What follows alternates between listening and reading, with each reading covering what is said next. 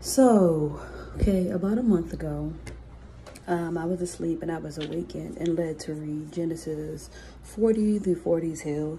And just to summarize it, it is about Joseph, who was sold into slavery by his brothers, who was jealous.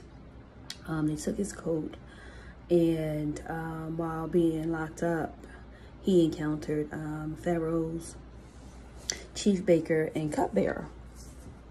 And while being locked up with these gentlemen,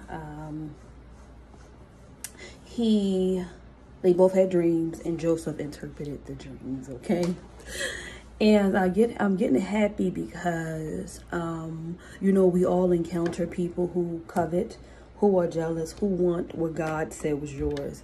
But I just came by really, really quickly to say that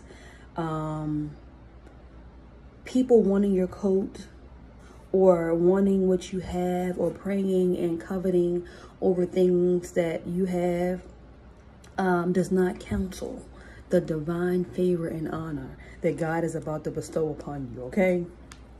He is about to restore you back to your rightful place. What God has proclaimed in heaven over your life is about to come to pass here on earth. Yes, we had to endure some uncomfortable seasons, but being obedient, not giving up, staying put, staying in his will, and not even questioning God sometimes, it pays off. So I just came by to tell you, let them have the coat, okay? They can't open the door that's meant for you. They can't close the door that's meant for you, okay? Your destiny is your destiny.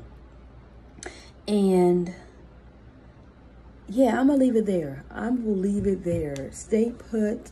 Your destiny is your destiny. They can't have what's yours. That's just the truth. So I pray that this word encourages somebody to stay put and keep fighting, because it's not over yet until God says it's over.